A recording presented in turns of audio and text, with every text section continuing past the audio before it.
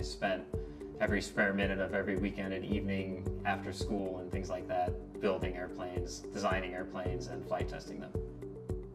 My dad once said when the Airware opportunity came up that I'd been preparing my whole life for this without ever knowing it. I grew up around aviation. My dad is a pilot, my brother's a pilot. I grew up hanging out at airports and hangars. My neighbor, who was pretty big into radio control airplanes, gave me one.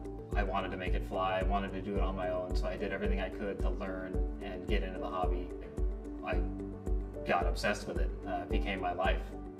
I've got over 600 hours flying UAVs for the Department of Defense. I was a payload operator, a mission commander, as well as a pilot. Most systems for UAVs in the past have been designed by engineers or for pilots, as opposed to, guys that just need to get a job done and get some results.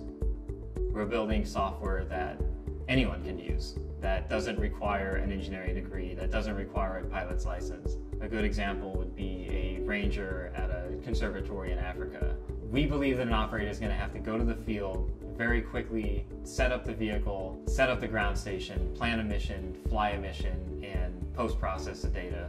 We want users to be focused on the data that they're collecting and their objectives.